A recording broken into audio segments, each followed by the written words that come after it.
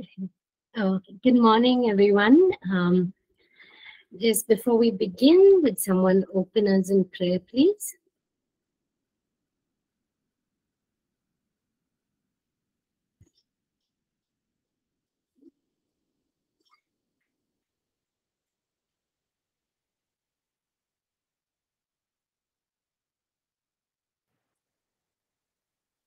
I'll pray. Yes, please go ahead. Heavenly Father, we thank you for your grace and mercy. Thank you for bringing us together. Thank you for instilling that desire to study and to learn your word and to know more about you and your kingdom, Lord. Lord, we ask you to bless this time. We ask you to anoint our teacher, that she will relay exactly what you have told her to relay to us. And we ask you to give us the ability to retain the information that you're giving us this morning. We ask you to bless this time with us in Jesus' name. Amen. Thank you. So we won't do a full recap of everything we covered on Monday, just because we need to try and cover a little more today. We'll go back to the beginning of Matthew. We were going over an outline of the book of Matthew, and this outline is based on looking at how Matthew presents Jesus as king. So how does that presentation of Jesus as king change through the whole book? What are the different aspects of Jesus as king that Matthew looks at?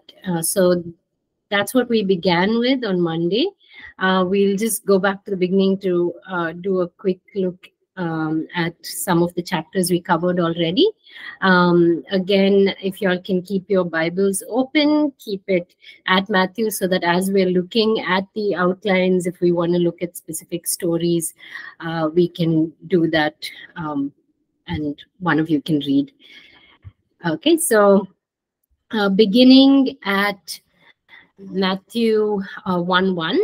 So it begins with the presentation of the king. So Matthew begins with a genealogy telling us about how Christ, so Jesus' lineage, right? Beginning right from Abraham. So showing Jesus as very much Jew, right? A descendant of Abraham. And then right up to Joseph. So he presents Jesus as in born in the lineage of David. So that was the proof of the fact that he was the Messiah, because the Messiah would come from the line of David. From there, we go into the birth of Jesus. So there's a birth narrative, and then the visit of the wise men to King Herod. Jesus, the family's flight into Egypt. Herod killing the children. Now, again, here we see that similarity between Moses' birth and the killing of the Jewish children, or the Hebrew children, when Moses was born. And here, when Jesus is born, there's again the killing of all male children below the age of 2. And then Jesus returns to Nazareth once King Herod dies. We then have the announcer of the king. So that's where John the Baptist comes in. We have an introduction to John and an introduction to his ministry that points to Jesus' coming and the establishment of the kingdom of heaven. And that's how Matthew refers to the kingdom of God. He refers to it as the kingdom of heaven.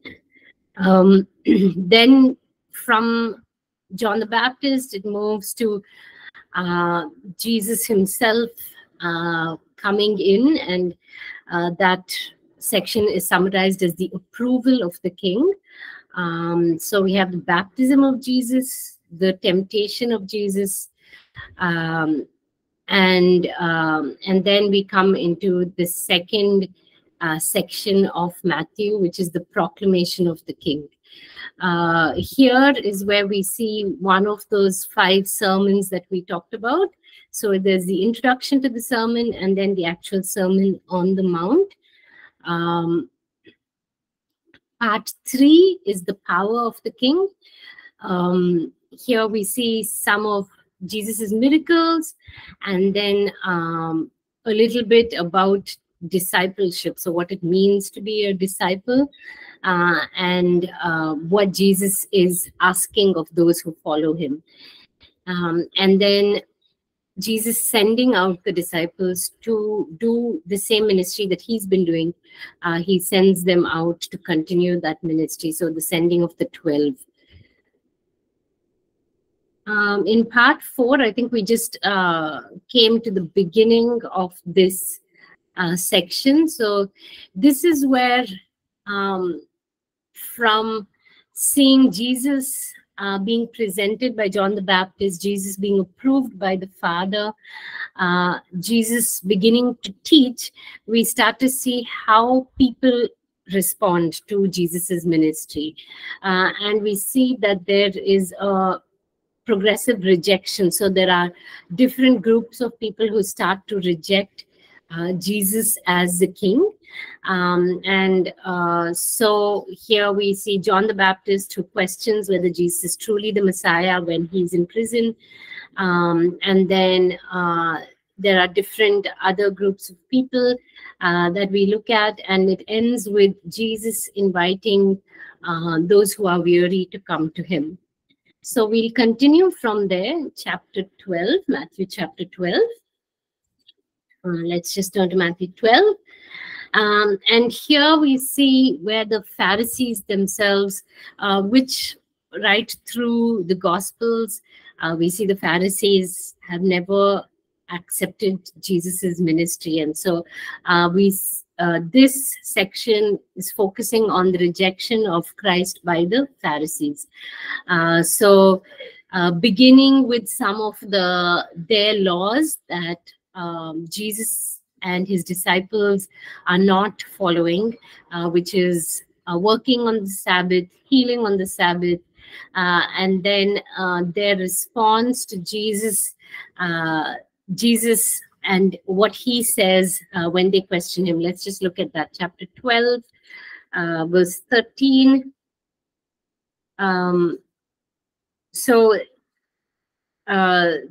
The Pharisees ask in chapter 12, verse 10, does the law permit a person to work by healing on the Sabbath?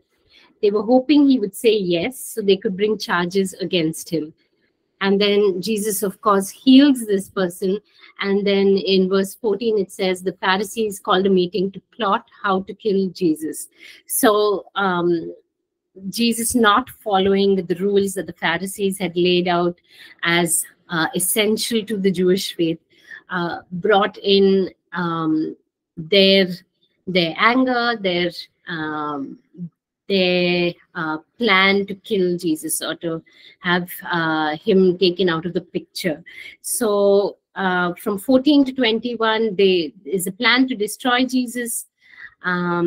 Then 22 to 30 is where they blaspheme the Holy Spirit. They question Jesus's ministry as whether it is a ministry that truly is by the Spirit of God, or whether he is casting out demons by the spirit of Beelzebub. And so that is their blasphemy of the Holy Spirit. And then 31 to 37 is where they commit the unpardonable sin. This is where Jesus talks about blaspheming against the Holy Spirit and says that that is a sin that will not be forgiven. The Pharisees then demand a sign for Jesus to prove that he is the Messiah. And then Jesus talks about who his true family is in the end of chapter 12. So we continue to see, okay, I think this title here is wrong, or Okay, I think it's the right title. It's we continue this progressive rejection of the king in chapter 13, where Jesus begins to speak in parables, and he talks about what is the result of rejecting him, and what will be the consequences for those who reject him. And so this is this one of the big sermons in Matthew as well. And so here Jesus speaks to the multitude, he speaks to his disciples. And then we see this last section of part 4, where he's rejected by his own people, right, in Nazareth, where he's from.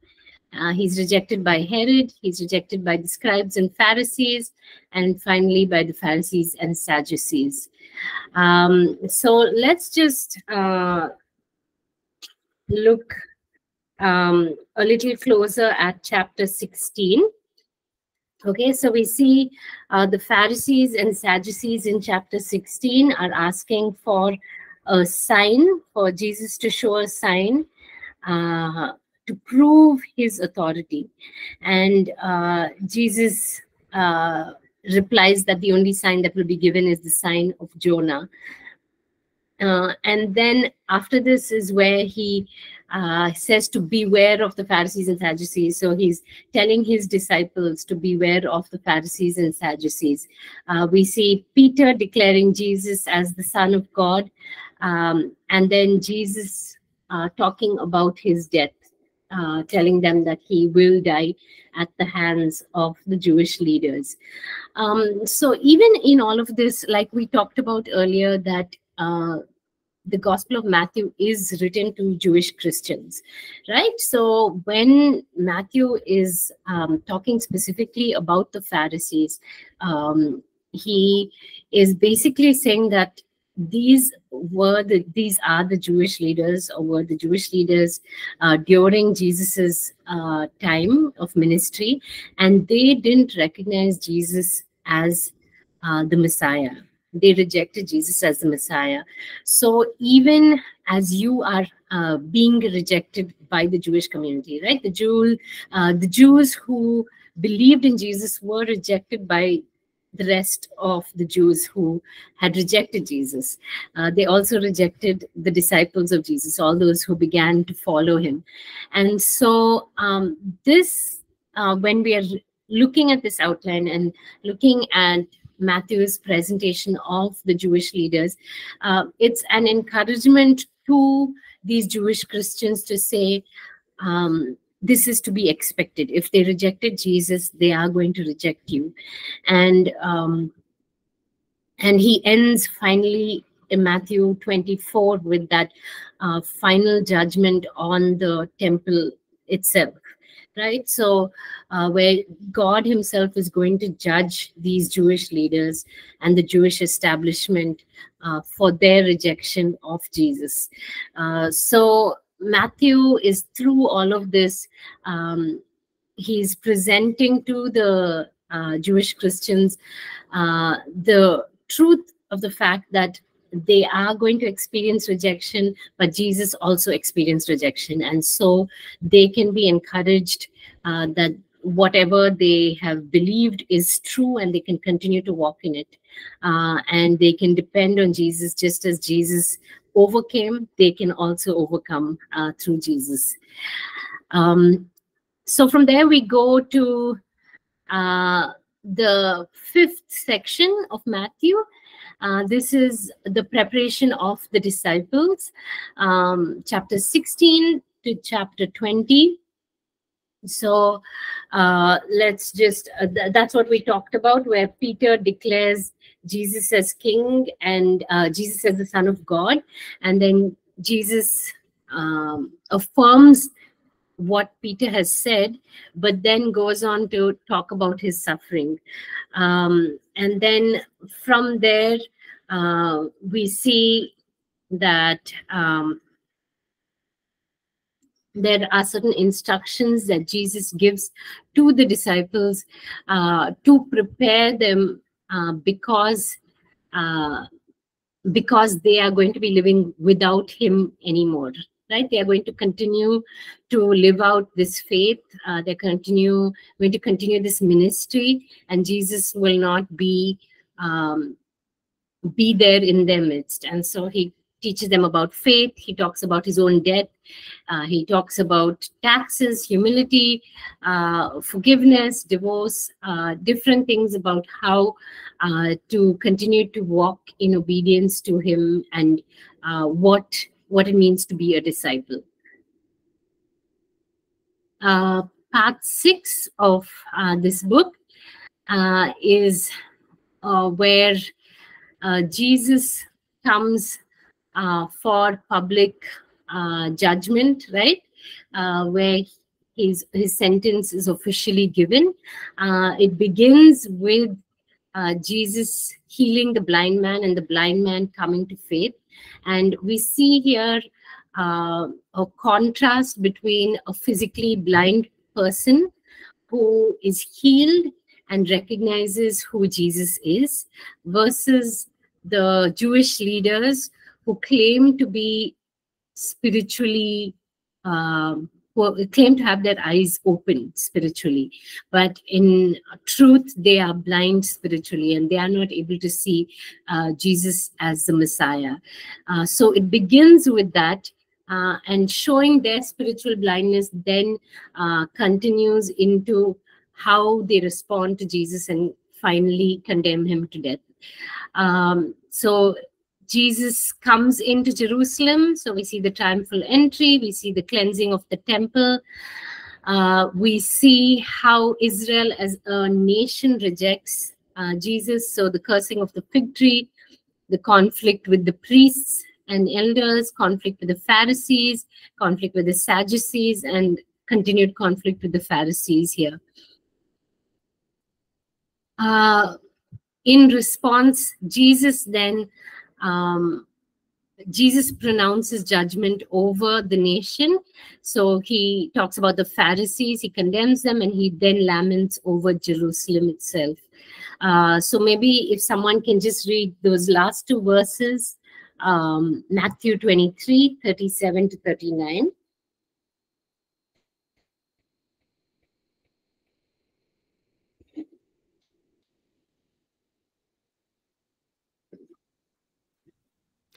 Gospel of Matthew, chapter 23, verse 37.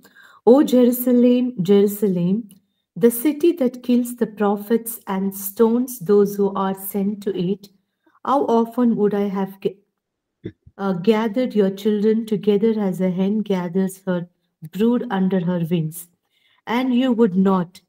See, your house is left to you desolate, for I tell you, you will not see me again until you say, blessed is he who comes in the name of the Lord. Thank you. So we see here Jesus's final pronouncement of judgment over Jerusalem, and then it goes into talking about the end times, beginning with the destruction of the temple.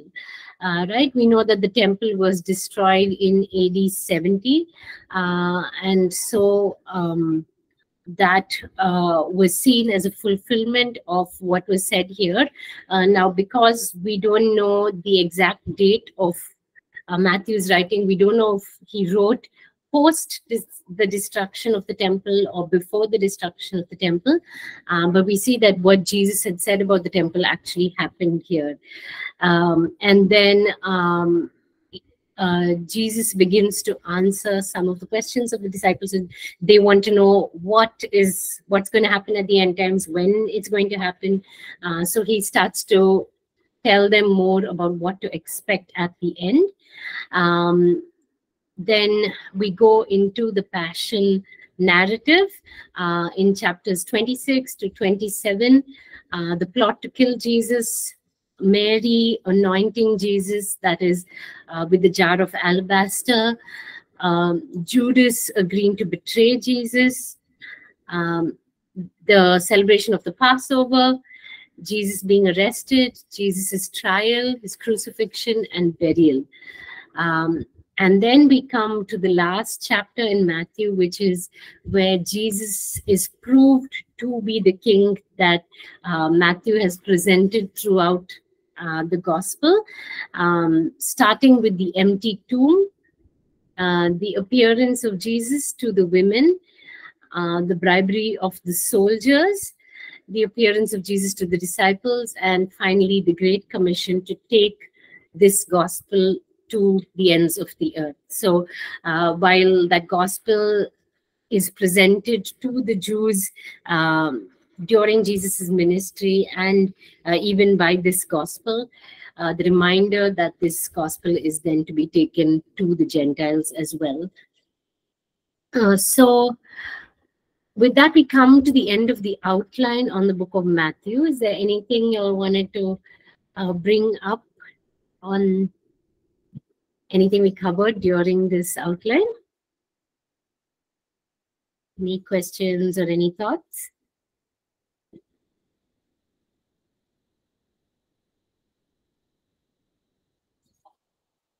Okay, we'll continue from here. And I just want to encourage you, as we are covering all of these books, to try and do a quick reading through the book, so that as we're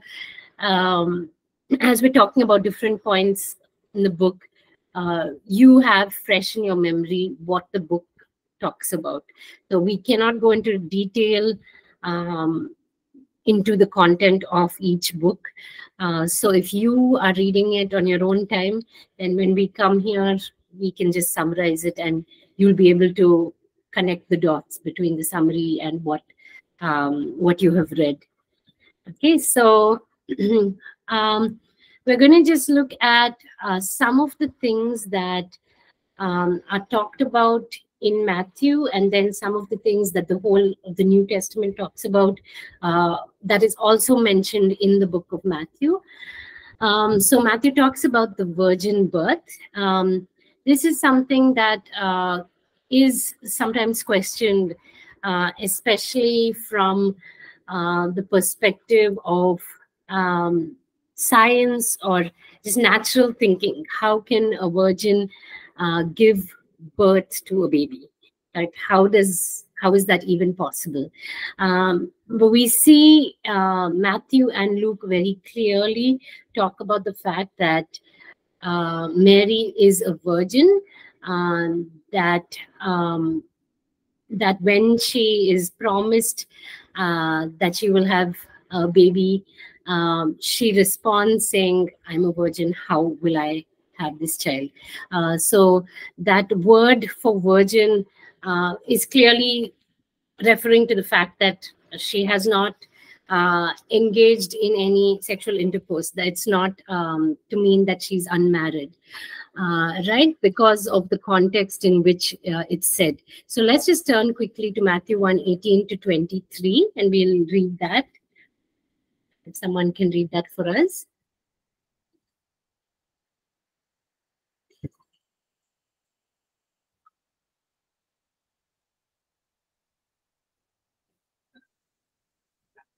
Gospel of Matthew chapter 1 verse 18. Now the birth of Jesus Christ took place in this way. When his mother Mary had been betrothed to Joseph, before they came together, she was found to be with child from the Holy Spirit. Thank you. You can go on till verse 23. 19. And her husband Joseph, being a just man and unwilling to put her to shame, resolved to divorce her quietly. But as he considered these things, behold, an angel of the Lord appeared to him in a dream, saying, Joseph, son of David, do not fear to take Mary as your wife, for that which is conceived in her is from the Holy Spirit. You can go on till verse 23, please. She will bear a son, and you shall call his name Jesus, for he will save his people from their sins. All this took place to fulfill what the Lord had spoken by the prophet. 23. Behold, The virgin shall conceive and bear a son, and they shall call his name Emmanuel, which means God with us. Thank you. So we see here clearly mention of the fact that Mary was still a virgin. She hadn't yet married Joseph, right? And also that this is a fulfillment of a prophecy that was spoken in the Old Testament, that's in Isaiah 7:14, that the virgin will conceive and will give birth to a son. We'll also look at Luke 1:31-35, if someone can read that.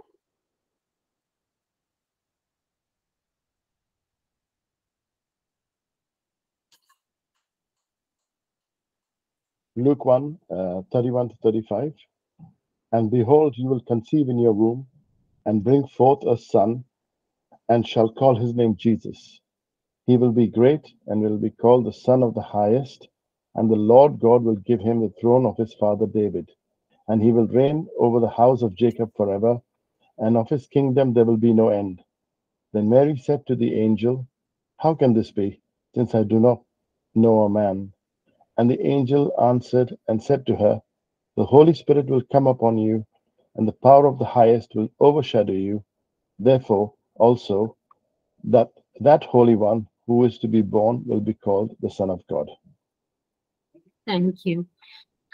So, yes, in Matthew and Luke, we see clearly pointing to the virgin birth, and we see in Isaiah 7:14 and then 9:6-7, the prophecies about 7:14, the prophecy of Jesus being born by a virgin, or the Messiah being born by a virgin, and 9:6-7, that child that is given will be a divine child. So we see the description as he will be called Everlasting Father, the Prince of Peace, and his kingdom will have no end, right? So if we can quickly turn to Isaiah chapter 9, verses 6 and 7, if someone can read that for us.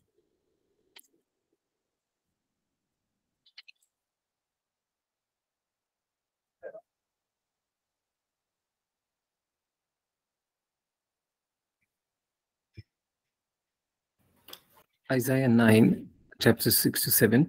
For unto us a child is born, unto us a son is given, and the government will be upon his shoulder. And his name will be called Wonderful, Counselor, Mighty God, Everlasting Father, Prince of Peace. Of the increase of his government and peace there will be no end, upon the throne of David and over his kingdom, to order it and establish it with judgment and justice. From that time forward, even forever, the zeal of the Lord of hosts will perform this. Thank you. So in these two verses, we see a child will be born, it will be a son. He will be given authority, that he will be divine. He will be called Mighty God, Everlasting Father, that he will be from the line of David, and that his kingdom will be eternal. So a lot of very specific descriptions of this child that is to be born, and we see all of that being spoken about Jesus before his birth, right? And fulfilled through his birth. So that is the first thing where the virgin birth is clearly spoken about in scripture and fulfilled. The prophecy is fulfilled in the New Testament. The second thing is repentance. So just when Matthew talks about repentance, when we see that call to repentance, if someone can read Matthew 3:8 for us.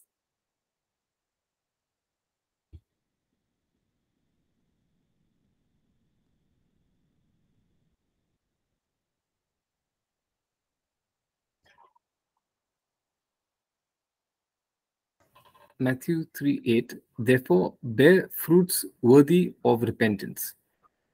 Yes. So we see both John the Baptist and Jesus calling people to repentance. So repentance was not simply feeling sorry for your sin. It was to see a complete change in your heart and a change in the way you were living.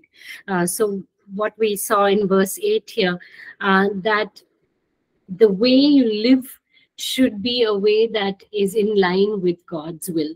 And so you've turned from sin and you've turned to live a life in obedience to God. Ezekiel 18:21 also gives us a very clear description of what repentance looks like. If someone can read that for us. Ezekiel chapter 18:21. But if a wicked person turns away from all his sins that he has committed and keeps all my statutes and does what is just and right, he shall surely live, he shall not die.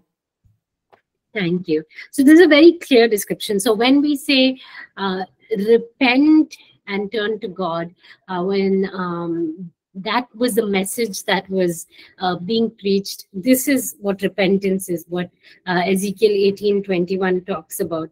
It is to turn away from your sins, to obey God, to do his will, to do what is just and right.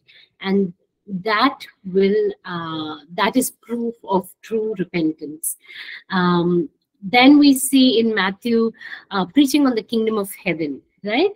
So Matthew talks about the kingdom of heaven versus the kingdom of God that is used in the other gospels. Now, there's no difference between those two. The kingdom of heaven is the kingdom of God. He just uses different language, and again, because of his Jewish audience, the kingdom of heaven would resonate with them. Now, Jews knew that God ruled over the universe in the present. They knew that he was in control, but they were also praying for a day when the whole world would turn to follow God, that they would turn away from idolatry, they would turn away from disobedience, and come to know the one true God. And so when they were looking forward to the coming of the Messiah, like we read in Isaiah, that rulership was going to be eternal and it was not going to be limited to Israel, right? So they were looking forward to the coming of the Messiah for that. So when the kingdom of heaven is being proclaimed here, that is the idea within the minds of the Jews. While there is also a sense of political breaking free when they think of the Messiah, they had this picture of the kingdom of heaven or the kingdom of God as fulfillment of that promise that God himself would rule and all people would be under his rule. So that coming kingdom was what they were looking forward to. So if we can just look at these two passages that are mentioned here, Acts 1:6 and Ephesians 1:21-23.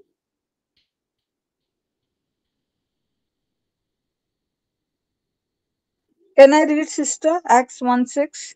Yes, please. Therefore, when they had come together, they asked him, saying, Lord, will you at this time restore the kingdom to Israel? Thank you. So here we see that this was the mindset that the kingdom would be where Israel was freed from foreign rule, and they would once again be able to have their own people ruling over them. So that was one view of the kingdom that they had.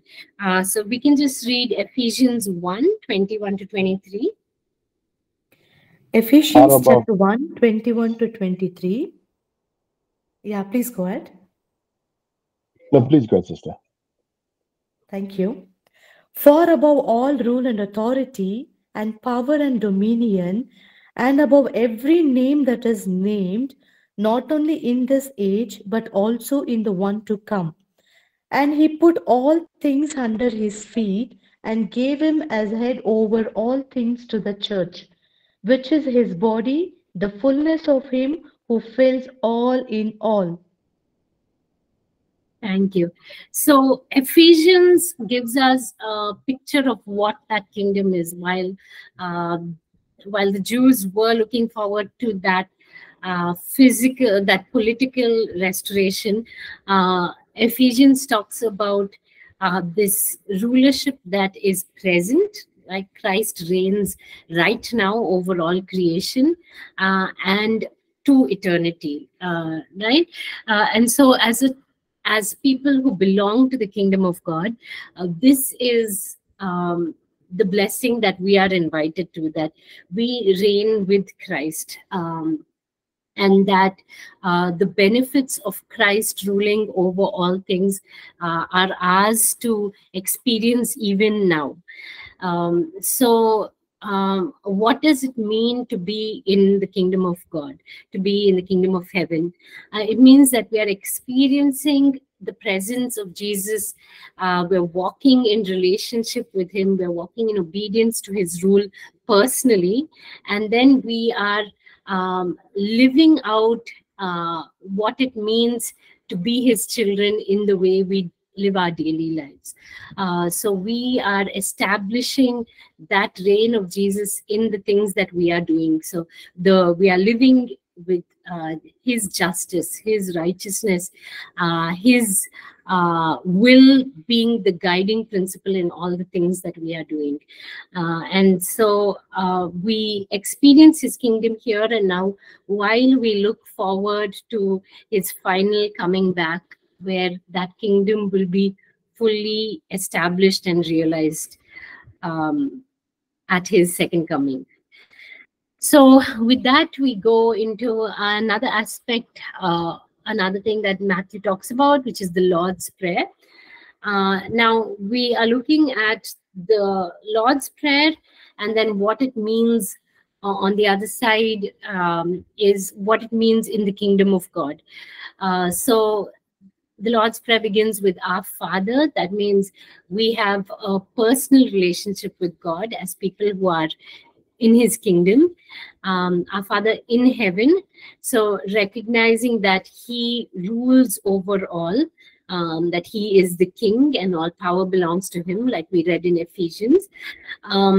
Hallowed be your name. So we honor him as one who is reigning and is powerful and continues to have control over all of creation. Your kingdom come, right? So we are surrendering ourselves, submitting our situations, our circumstances to his rule. Your will be done on earth as it is in heaven. Just a continuation of that. So submitting our will to him as we live on this earth, that we live in obedience to his will. Give us this day our daily bread, recognizing that God supplies all our needs, our daily needs. Forgive us our debts as we also forgive. So we are people who have been forgiven, and we are people who live forgiving lives. So lives that express the forgiveness that we ourselves have received. And then lead us not into temptation, but deliver us from evil. So even as we are continuing to walk in this kingdom of God and continuing to be people who seek to establish God's kingdom in the world around us, we recognize that we are facing spiritual battles, and so we are praying that God would protect us in those battles, that we would be delivered from all evil, and we ourselves would not fall into temptation as we are establishing his kingdom. So just to look at this prayer in line with Matthew's theme of the kingdom of heaven. So what does that prayer mean for how we live as kingdom people? So with that, we come to the end of some of the specific things that Matthew talks about, but here we're looking at what does Matthew talk about that also the rest of the New Testament continues to build on. So we'll talk about a few of these things. One is the miracles in the New Testament. We see the miracles mentioned especially in the Gospels, but also in the early church. There were two purposes to those miracles. One was that it proved that Jesus had come from God, right? So when Jesus was ministering, he was able to prove his power and authority through the miracles he was doing. So whatever he was saying could be taken seriously because the power of and his power and authority were being seen in the miracles that he was doing. At the same time, we see in Moses's ministry, when Moses was sent to the people to the Hebrew people, God enabled him to do certain miracles to prove that he had been sent by God himself.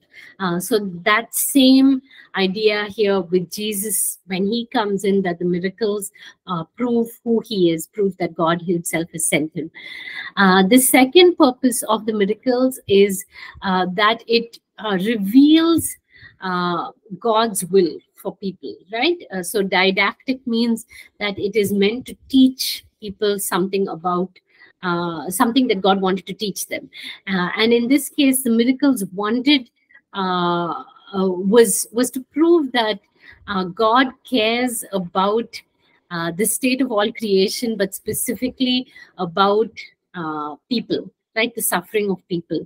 So we see a lot of miracles that are related to nature, but the majority of the miracles that are seen in the Gospels are related to people. So to see people freed from demonic oppression, to see people freed from sickness, from suffering, one kind or another.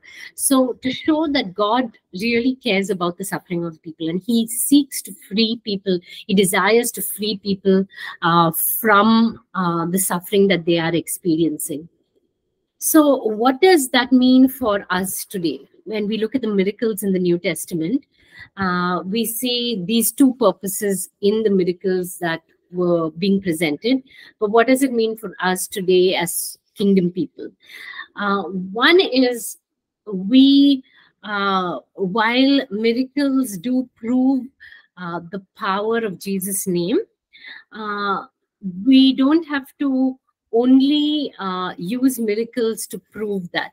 Miracles can also teach people. Miracles continue to be things that we experience because God continues to be one who cares about the sufferings of people, right? Like we see in the New Testament, he cared about the sufferings of people. That was not just in the New Testament. He continues to be a God who wants to see people delivered and healed and redeemed. And because we are part of the church, we no longer need miracles to prove to us that Jesus is who he says he is. Because we can go to his word, we have already experienced him personally. So miracles are not required as proof of who Jesus is. We can just examine his word and see what he desires, what he wills, and see whether things are in line with his word. But we can continue to experience healing because God is still a God who cares about our present day sufferings, the things that we carry, the burdens that we carry. And so that is how we can continue to see miracles being experienced in the church and in our lives today.